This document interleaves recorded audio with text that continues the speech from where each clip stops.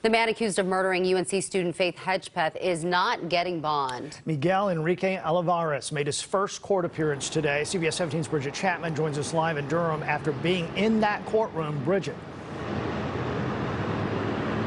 Yeah, it was a really quick court appearance, but there was one decision that all parties inside agreed upon, and that's that he will remain behind bars for the time being. 9 years after Faith Hedgepeth's murder, her accused killer appears in court for the first time. Miguel Enrique Olivares. Police say 28-year-old Miguel Enrique Olivares killed her in 2012. Hedgepeth was found dead in her off-campus apartment. The 19-year-old was attending UNC on a scholarship to be a pediatrician.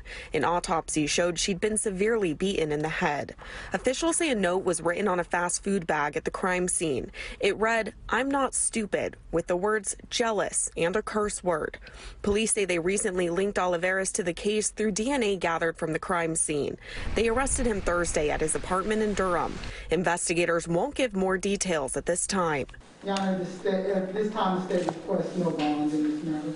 A judge denied him bond for first-degree murder at his first appearance. Hedgepeth's father and her friend were in the courtroom, visibly upset to be there. Her father saying, "It's just a new beginning.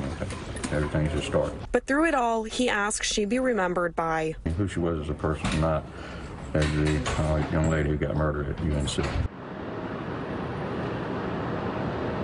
Coming up at 6 o'clock, I'll tell you more about the suspect's background. Reporting live in Durham, Bridget Chapman, CBS 17 News.